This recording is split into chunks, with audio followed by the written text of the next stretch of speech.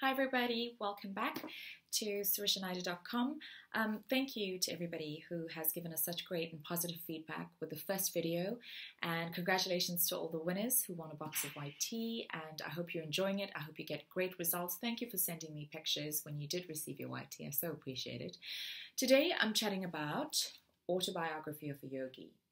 It's one of the books I've read last year sometime. It was gifted to me on my birthday, and it was a great read. Now, I love to read, and I can finish a good Grisham book within 2 to 3 days, but this specific book, this baby, took me a long time to read, because you have to not read with just your mind, but you've got to read with your heart too, so that was quite difficult.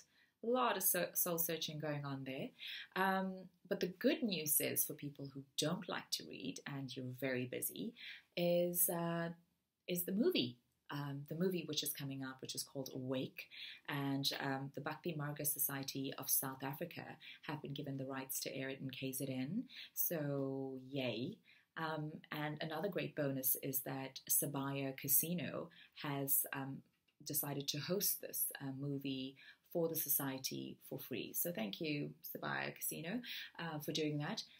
But we can also, surishanida.com have decided that we're also going to give away 6 tickets, yes, to 3 couples who'd like to go to the movie, which is happening on the 2nd and 3rd of September. So please catch it if you can. I think the tickets are 150 Rand, all proceeds going to a very good cause. They're going to build an ashram with the monies, made from the evening. So please support it. It's really worth it. Okay, why should you go watch this movie? Number one, we're all on this journey or this quest, to move away from the materialistic and awaken the yearning of the soul. Something that keeps reminding us that there's a bigger reason we're here on earth, and it's not just to fill our tummies and spend time in big brand stores. Yes, there's more to that. So please, I implore you, watch the movie for your own soul, for our souls, for the all good of the earth itself.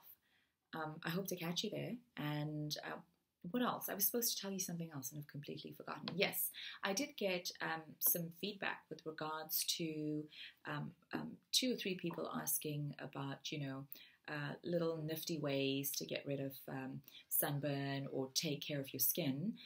One of the secret tricks that I use is that when my skin's having one of those lifeless days, I go back to the age-old remedies. Someone's going to shoot me now, but shoot me if you have to. Yes, it's called turmeric and gram flour. Okay, so please don't discount things that our mothers have told us about, that their great ancestors have told them about. So just a teaspoon of turmeric and 2 teaspoons of gram flour. Make it into a nice thick paste.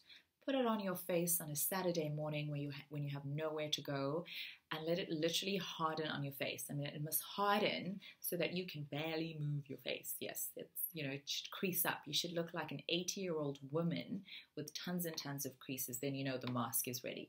Wash it off with some lukewarm water, and you're going to have glowing skin. The reason we, as much as gram flour is very calming to your skin, we put it in there so you're not looking like a yellow sunflower for the entire weekend, because turmeric can be quite staining to the skin. So the gram flour also assists in that way. So guys, have a great rest of the week, and I'll catch you again next week. Take care. Stay blessed.